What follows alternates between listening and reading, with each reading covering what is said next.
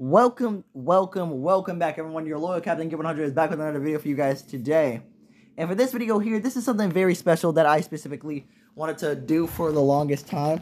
I looked it up off of YouTube, and while there are some videos about it, there's not really finished concepts on it. So I want to be the one who finishes it. So by you guys clicking on this title, you guys know my plan is to turn Deku into, it's to give Deku one.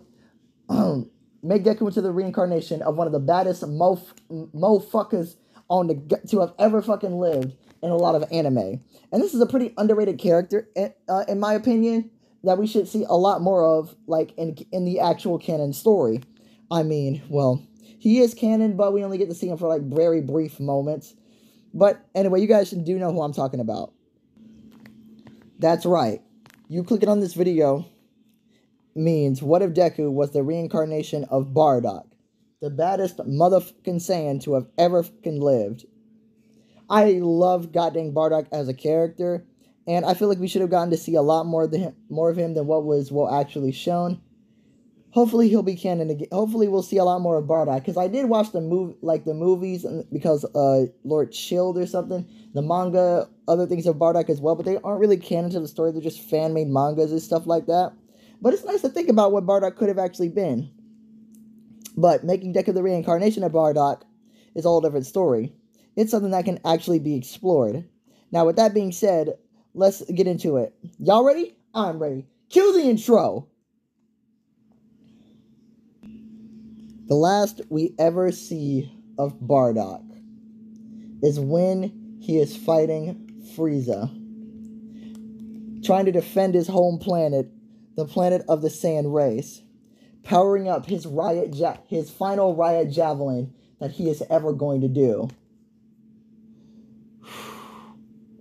Bardock says that this will change everything, and he's hoping it does, as he conjures up his final power in his hand, the final bit that he has. But for a brief moment, a golden aura surrounds Bardock, as his hair would light up, and in the final moments, he would become a Super Saiyan, just very briefly, but the power would not stay. All he would do is power up his riot javelin and throw it toward Frieza's supernova, which maybe could have stopped it, but it wasn't enough. Bardock was sadly killed in its blast. Hold on a sec, guys. As Bardock fires off his last beam that he had left, he's pushing back with as much force as he can. The supernova only getting closer. He's trying as hard as he possibly can, but it's inevitable. As he gets consumed by the blast, the last bits he sees is his son Kakarot, later fighting Frieza. I'm going to implement a little bit of Xenoverse 2 into this as well. Also, he sees him fighting Golden Frieza, and then eventually Black Frieza.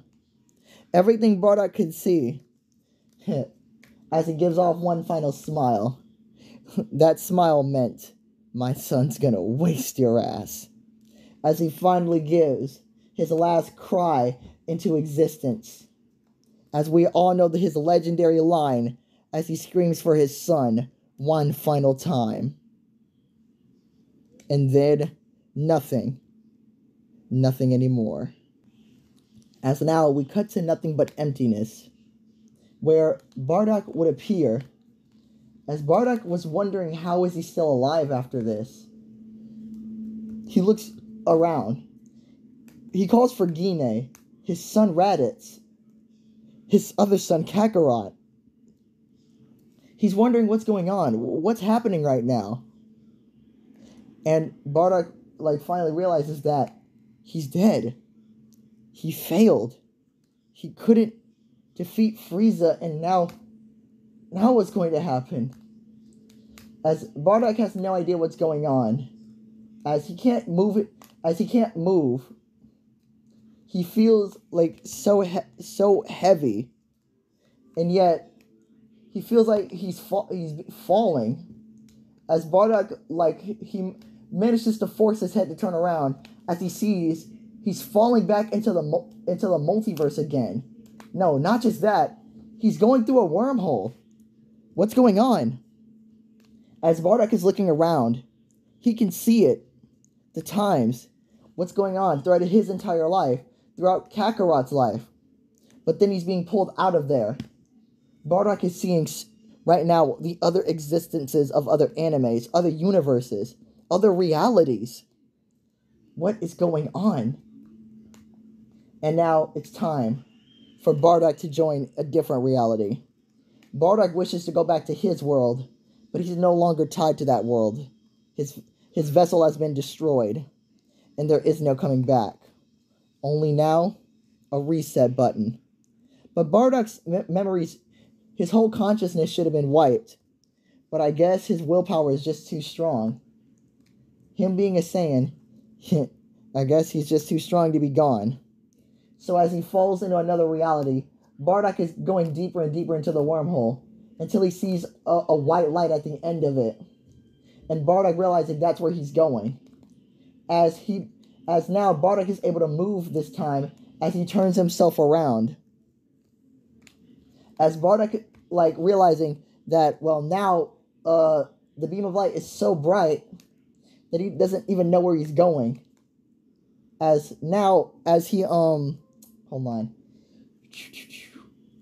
he reaches out to that light, Bardock is realizing he's being reborn again. But where this time? Whatever the multiverse holds for him, he's ready for it. He won't fail whatever world befalls him like he failed his last one. He can't. He must get stronger. He has to get stronger. So whenever he can, Bardock braces for what's about to come. As now, Bardock,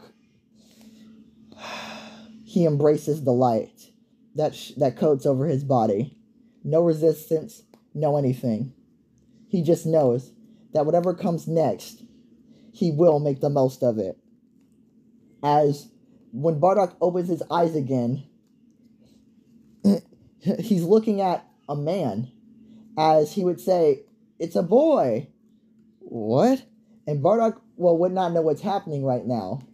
What's happening? As finally, can I see him? As now they would, this would be great. As they would be turned up, as basically Bardock would see a green-haired woman. What is going on? He looks just like you. He sure does. What are you going to name him? Izuku Midoriya. What? That's not my name. What? That's not... Wait. What? What's going on? Who am I? As Bardock... Okay, what's happening right now is this. Now, let me explain to you guys one thing. Now, I know this is what if Deku was the reincarnation of Bardock, but I wanted to do a little bit of something different here that not many people really do. I know what reincarnation is supposed to be. Deku is supposed to be his Bardock's spirit lived on. But instead, I want to change that a little bit. I want Bardock to be, to live on, but I want him to possess the newfound skills that he have in this world. Bardock is going to have to relearn how to use everything once again. But, it's not completely Bardock. It is still Izuku Midoriya. As Bardock's consciousness does fade into this newfound child that he's been forced into. Bardock is realizing that he's fading into this consciousness into nothingness. But Bardock accepts his voyage into eternity. He's not supposed to be in this world, and he shouldn't exist here. So at the very least, the kid can gain his experience. Use this power wisely, kid. It's yours. As Bardock now fades into the eternal blackness of the consciousness. As now Izuku Midoriya is fully fledged here. He has white hair, green eyes, freckles, and a tail. Wait, a tail? And the father would be asking about that. And the doctors were just saying maybe it's a part of his quirk. I mean, there is the rare few of the population that are born with their quirks. So I guess that this must be a part of him. There's a lot of the populations that have tails, but our quirks have nothing to do with having a tail. Sir, it's not uncommon for the child to have a quirk that's not related to his parents. It's actually a lot more common than you may think. Oh well then. So, now, you guys might be wondering, what is Deku like? Deku still has his heroic heart, but he isn't exactly a pushover. He is still well, it's basically like raising a baby Saiyan after all. Still a fighter and a rowdy child underneath all of that. Deku here would not know, well, okay, let's just cut to early Deku's life. Early in his life, Deku would be a rowdy child, always causing trouble, and just literally, well, Deku would grow up like and training and fighting. That's all this thing would consist of. Deku would enjoy fighting. Also, he has the Bardock hair. In case you guys want to know, I do want to change it up a little bit so it's not completely like that, but it's not that bad. This is the Bardock that Deku is matching. Just the hair though, but it's also white hair. Just because, you know, Deku, okay, I would have made it black hair as in the jeans, but you know, I want to change it up. I want to make it unique. You know, guys, I always got to make my what ifs unique. So, in this one, Deku has white hair, green eyes with freckles. So, it's all right now. He's all good. But okay, still moving on. Deku would always be like a rowdy child. Like whenever Deku was growing up, he would like always try to be independent in whatever he did. And well, like since Saiyan kids like grow up in like a very brutal type of nature, Deku would grow up like as a kind of as a brute. Of course, Deku has an all around. Deku would grow up as a hard ass, literally as a Saiyan would treat their own child. But it's not like Inko and Hasashi treated him bad. Well, Hasashi, aka All For One, left. All For One left. Inko would always treat his son with kindness and everything, and Deku would be kind to his mom back because he's not a full-blooded Saiyan or anything. Even though, actually he is reincarnation and whatnot, but still, Deku would be nice to his mom, but to everybody else, he would kind of be he would be very aggressive. Deku would always fight no matter what, and he would always have a brute style. Not really fighting with any grace or anything, just fighting to win. That's Deku's thing, fight to win. And he would be very strong, stronger than a lot of the other kids would give him credit for, until he met this one girl named Katsumi Bakugo. Yep, that's right, guys. Female Bakugo's the shit for this one. Because, you know, Saiyans only like strong women, so I gotta put that strong woman aspect there. I can't really think of anybody else, because everyone else is just either too nice or too naive, so what do I say, guys? I gotta stick with the Saiyan ritual. So, with this being a thing, female Bakugo would, well, Deku would always be kind of like a hard ass, and, oh lord. Yeah, with Deku having pride on his side, man, there is no, being just as prideful, if not more prideful than Bakugo here, Deku would not give up, like, at all, as to anything. And you guys already know what Deku's power would be, and in case you guys don't know, let me show you guys real quick. It would be ki manipulation. I mean, every character in Dragon Ball Z has this, but you know, guys, I want to dive deeper into this and explore it more, because I feel like it was ki is so underutilized. They only use it as, you know, well, what we see, energy blast, all that, yada, yada, yada. But I feel like we're not getting as much as we should be getting. So I'm going to dive very deep into all this, while still keeping these Saiyan physiology within it. So, the power to manipulate the flow of latent energy that is present in the physical body. Yeah. So, moving on. The user can create, shape, manipulate ki, a life force energy that exists in all beings. By learning to harness this inner latent energy, they can gain superhuman capabilities and use them in cases of extreme combat. Yep.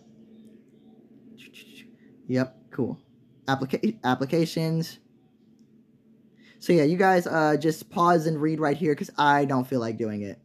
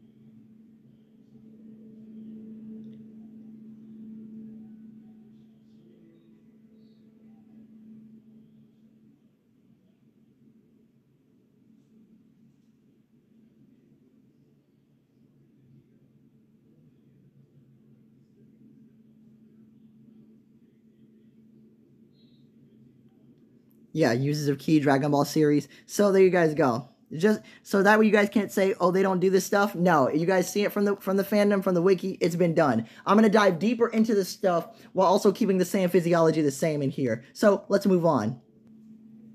So Bakugo and like Izuku in this universe, they would be best friends, like an immediate type of thing, because well, Deku would already have his quirk right here, but they have no idea what to call it because he has a tail and he seems to well possess other types of abilities. Deku just wants to call his quirk Saiyan.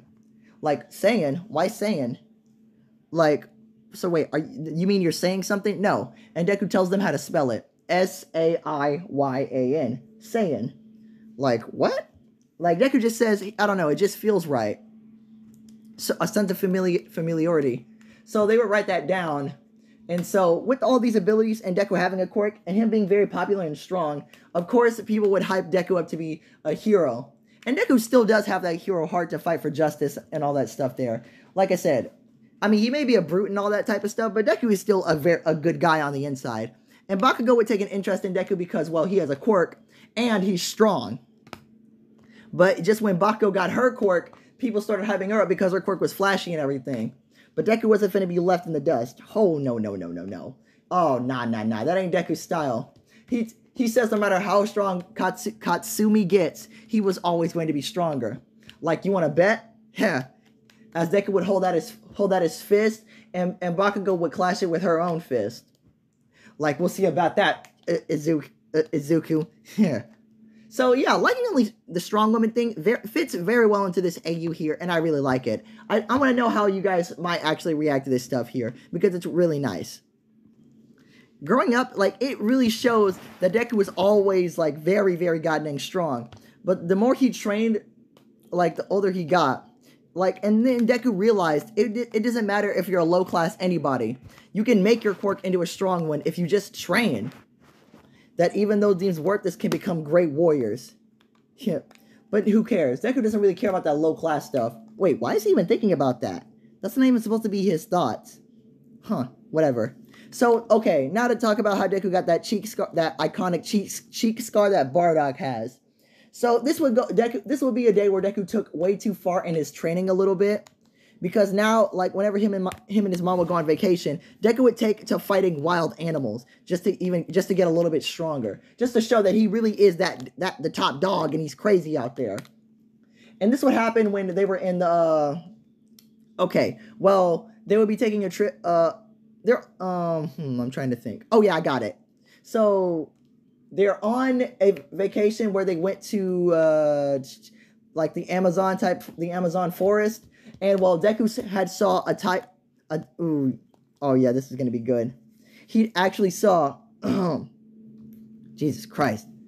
Okay, there we go. I'm good. He saw a panther, and just because the panther was like intimidating, Deku had decided to fight back, getting into a full-on brawl with the panther and actually killing it, but not without leaving him a few scars.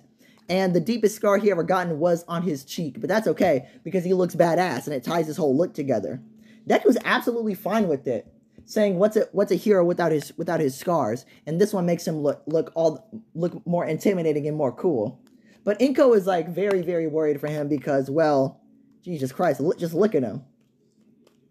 But you ain't got to worry about him, Inko. He's going to be just fine.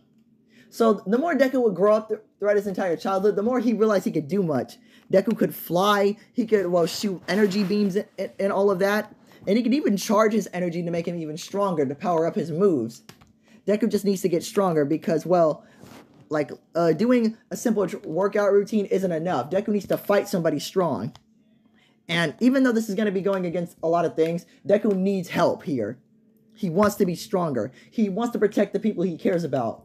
He needs to protect everyone from evil. Deku doesn't know why he's so passionate about this, but it makes sense that way. Oh yeah, also guys, because I feel like doing it, how Deku got his, like, well, red bandana like Bardock had gotten it matched like this. So let me find something real quick. Now, the way this would go, it would be in Deku's, like, about to go in his teen years for his 10th birthday.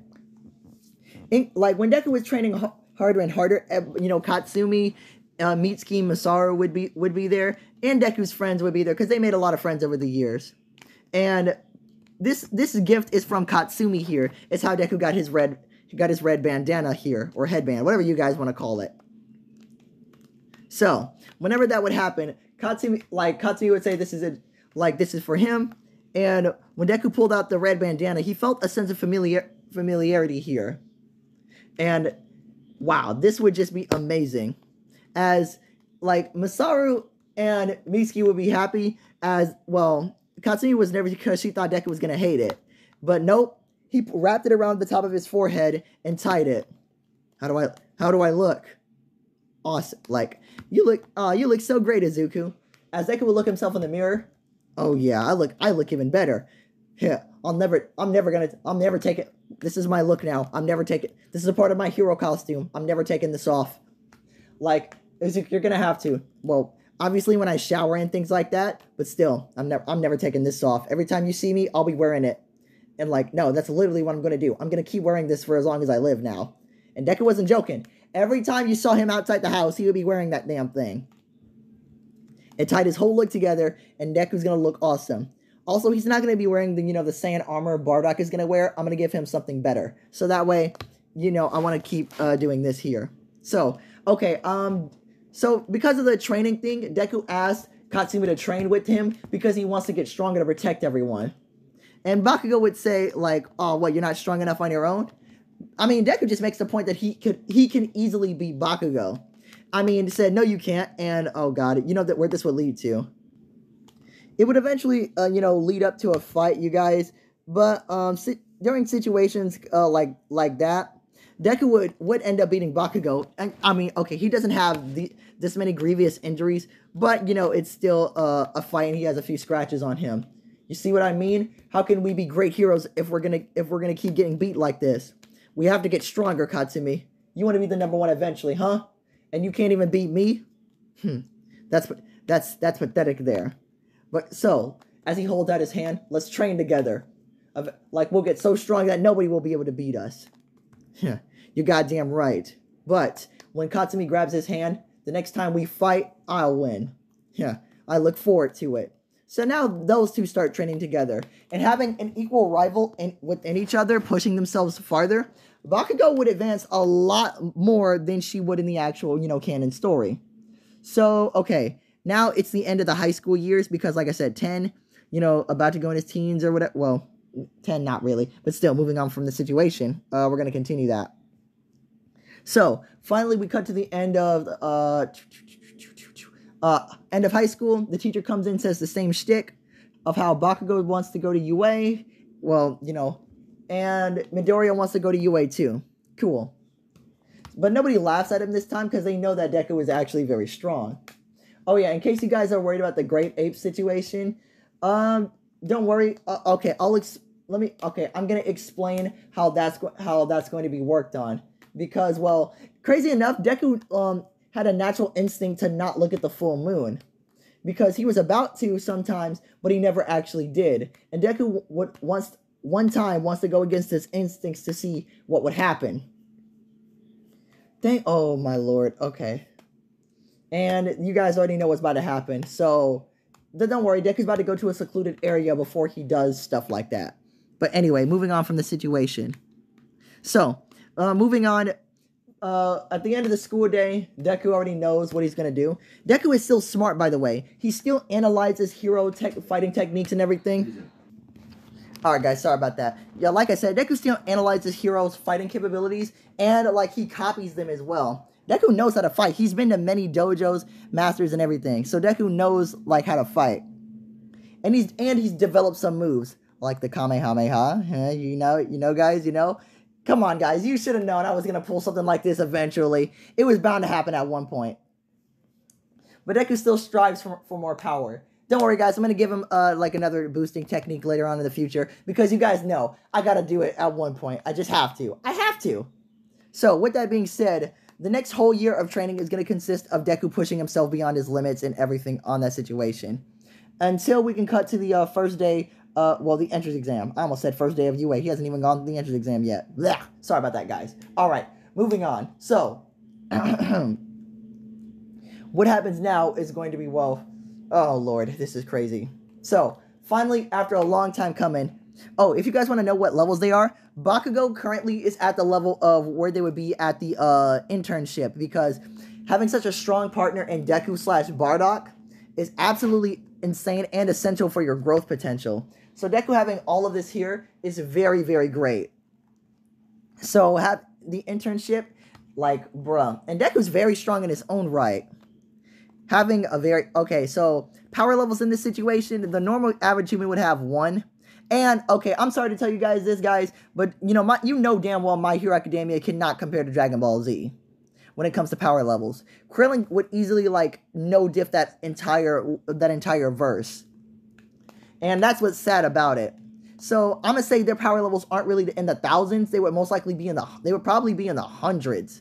Maybe, like, barely, like, one in the thousands, like 5,000 or 10,000. I know because you guys know damn well, because, okay, most people can probably get as a multi-city level, maybe even a country level. But Dragon Ball Z are literally planetary, like, level of threats. Ain't nobody is that goddamn strong. So the least somebody can probably be in My Hero Academia, I'm being generous. All for one is probably like it's probably 50,000. Yeah, 50,000. No, you know what? I'm gonna be even nicer. Probably 100,000. And we got Frieza, who's 530,000 in his first form. So come on, I'm not cutting any corners, guys. They're really powerful. Deku is extremely powerful because Bardock has a power level of 10,000. And with Deku constantly training and getting stronger, because saying Zenkai boost and all that, he's definitely strong in his own right there. So I'm not pulling any punches when it comes to stuff like this. Alright? So let's move on. Entrance exam. Deku, like I said, Deku is smart within his own right, so he knows exactly what to do. So with all that being said, we're good. Alright, combat exam. Those robots stand absolutely zero fucking chance against this Deku. There's nothing that they can do, and like the teachers seeing all of this, oh my gosh, it's not even a competition, man. It's utterly ridiculous. So seeing these type of things happen, bruh, it's sad. So Nezu presses the button to call on the 0-pointer, and Deku here. Okay, hold on. You know what? I want to show it to you guys anyway. Deku would conjure up just a medium energy blast and blast the 0-pointer. He blasted the 0-pointer with this energy blast, and it destroyed the whole freaking thing. Deku is strong, man. Very, very goddamn strong. Yeah, there ain't nothing nobody could do against this. So everybody being jaw dropped as Deku just flies down. They wonder who this guy is. As right now, guys, that's it for this video right here. Hope you guys did enjoy. Yeah, I know, guys. This was a long wait for you all to get the second video out. I wanted to get a third one, but nah, the third one is just going to be me live streaming GTA tonight. So, if you guys like this, get this to 5 likes, and I will make a part 2 to this. I need to start upping the like goal. You know what? When we hit 300 likes, I'm going to start upping the like goal to from 5 to 10, because we got to hit more likes on this. I need you guys to show that you guys still like my videos and still want to be a part of this family and this channel and whatnot. With that being said, y'all already know what to do. Like, subscribe, comment down below. Peace, guys.